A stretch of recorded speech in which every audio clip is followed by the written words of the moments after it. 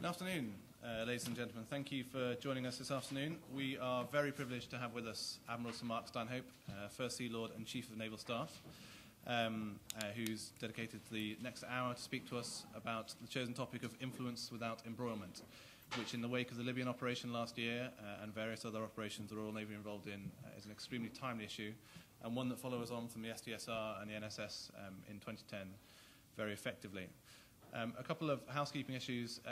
The presentation itself, which will last about 30 minutes, is on the record, so feel free to take notes and publish them if you want to.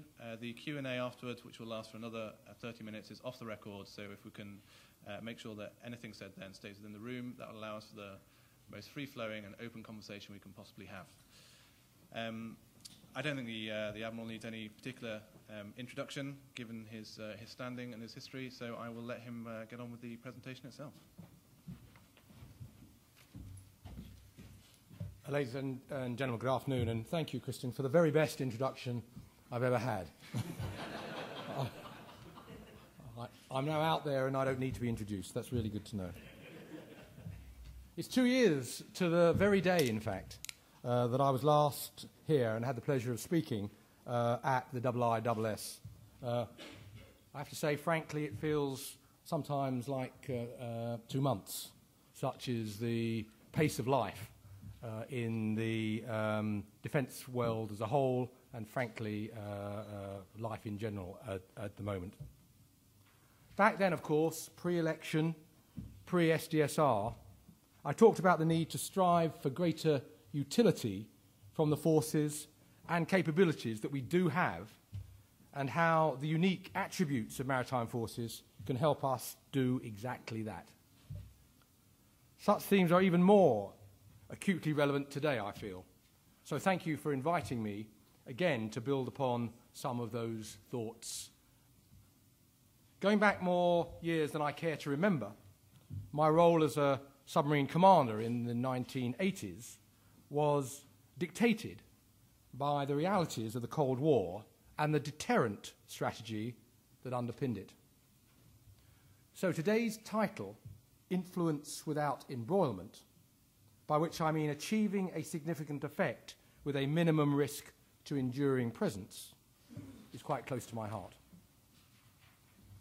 Now, the Prime Minister said in his Mansion House speech in November that, and I quote, "This country has always been at its best when it projects its influence," unquote. Well, over the next half an hour or so, I wish to illustrate how maritime power is such a compelling expression of this country's influence. Maritime power, the ability to influence people or events from the sea at a time and place of political choosing, is of course not a new concept. As an island nation, we have been projecting our British interests of security, of prosperity and freedom through the use of the sea for many centuries. Today, we project our influence through a complex counterpoint of the instruments of national power: diplomatic, economic, and military. From a naval perspective, this ranges from, on the one hand, providing, as the Strategic Deterrence and Security Review put it, the ultimate insurance policy in this age of uncertainty, in the form of the submarine-based continuous at-sea deterrence, which is, interestingly, in its 43rd year. Two, on the other hand, supporting the peaceful aims of the Antarctic Treaty System through the deployment of HMS Protector, our latest ice patrol ship, for example. Indeed, she is currently in the Southern Oceans on her Austral summer deployment as I speak. In our complex and uncertain world, in which our fate is increasingly conjoined with others, John Donne's invocation, "No man is an island," has never, I think, been truer. And with the national security strategy concluding that, and again I quote, "The risk picture is likely to become increasingly diverse," unquote, it makes good sense, in my view, that the strategic interest and the strategy placed on premium, and I quote, identifying risks early and treating the causes rather than having to deal with the consequences, is of huge significance. This means that militarily we must retain intervention capabilities should we need to respond as crises emerge, for sure. But it also means that we need to rightly consider our response to the prevention of conflict. And it is these two aspects of influence without embroilment. First, intervention along the lines of Libya, and second, prevention, such as long-term maritime security in the Middle East. It's these that I want to explore further from my perception as the nation's maritime advisor for defence and security. Let me take what I would term the engagement of intervention first, the ability to respond to events. If we learn nothing else from the unfolding narratives across the Maghreb, and Libya, of course, in particular, they serve as a timely reminder that the capacity for world events to surprise even the very best prepared of us should not be underestimated. Which is why one of the SDR's innovations, the Response Force Task Group, otherwise known as the RFTG, proved so successful in achieving effective influence right across the Maghreb last year. In conceptual terms, the RFTG is a quick reaction force consisting of ships, aircraft, and Royal Marines, suited to a range of defence tasks from maritime strike to disaster relief, from amphibious operations to civilian evacuation. Poised off the coast in international waters or exercising the right of innocent passage through territorial waters, it is able to influence events ashore by deterring aggression, promoting stability, and providing options for military intervention if required. This capacity to use the freedom and flexibility of the sea to manoeuvre and, for example, to insert and withdraw high-end land forces is one of the very few nations in this world that possess it. We, the UK, are one of the few that possess it. Recent examples of its use, of course, are the US Marine Corps' delivery of the Iraqi army in 1991, deceiving the Iraqi army for a long period of time by poisoning off Kuwait. The UK landing the Royal Marines on the Alfour Peninsula in 2003. And we should not forget that at least one other nation has utilised such a capability in the recent past. Russia used it in Georgia in 2008. So you can see how such a quick reaction force is a highly prized capability. But I want to focus on our quick reaction force's recent response to Libya, a campaign in which I'm immensely proud of all of our armed forces personnel who work so courageously and professionally with other government departments and, of course, with other nations to achieve NATO and the United Nations intent. Just as do our brave men and women serving in Afghanistan and elsewhere around the world do today as well. Last year, the RFTG, consisting of 7 warships with an embarked commando unit and naval helicopters, demonstrated the concept by undertaking separate yet simultaneous missions in different theatres and by contributing to a complex joint and multinational campaign. By mid-June, you will recall, NATO's operations to protect Libya and its civilians from Gaddafi's regime forces had removed the immediate threat of humanitarian disaster, but a degree of stalemate had developed on the ground, a stalemate in which Libyan civilians were still very much the victims. It was becoming imperative to reassert our resolve to see the matter through to the very end and to ratchet up the pressure on the regime even further. The RFTG had already sailed from the United Kingdom to provide options for the government.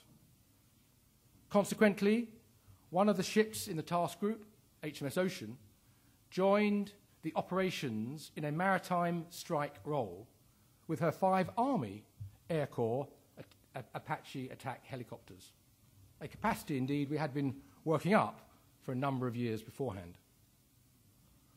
Flying from ships that could range up and down the coast with relative impunity, the Apache, together, of course, with their French equivalents, were able to deliver short, reactive missions with precise strike missiles onto targets where collateral damage was unacceptable, adding both further military firepower and, importantly, a new psychological dimension to the operation. An effort that was sustained, indeed, until the fall of the Gaddafi regime.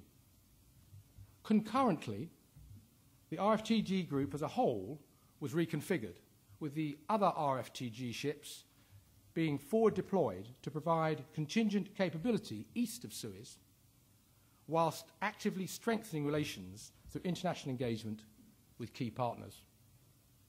And because naval assets have such inherent mobility, the RFTG units were not the only naval units to be repositioned around the world at this time.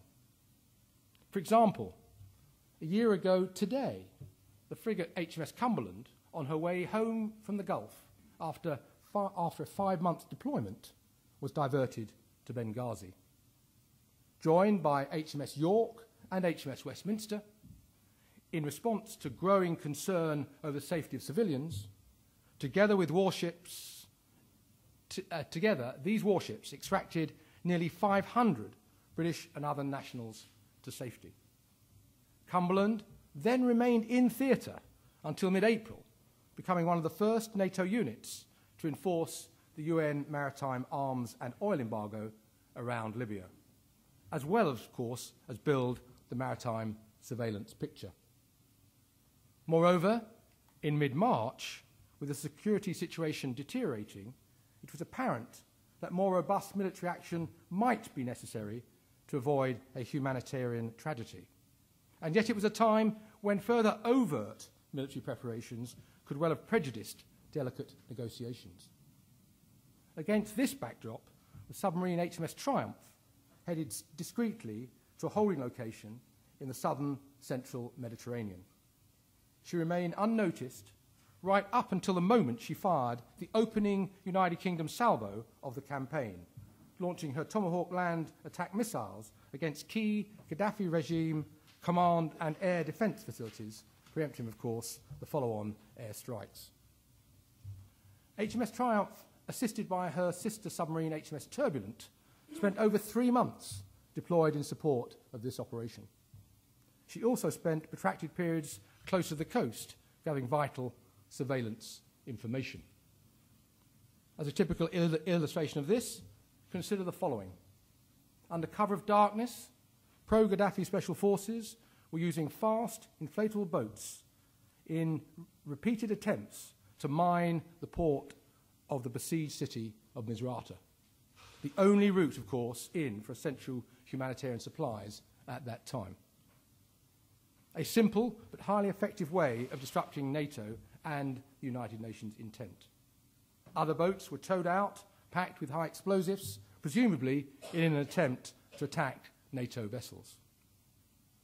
Triumph's sonars detected the boats as they left base, and under her surveillance, UK and NATO warships were, with their embarked helicopters, able to intercept and disrupt every attempted raid.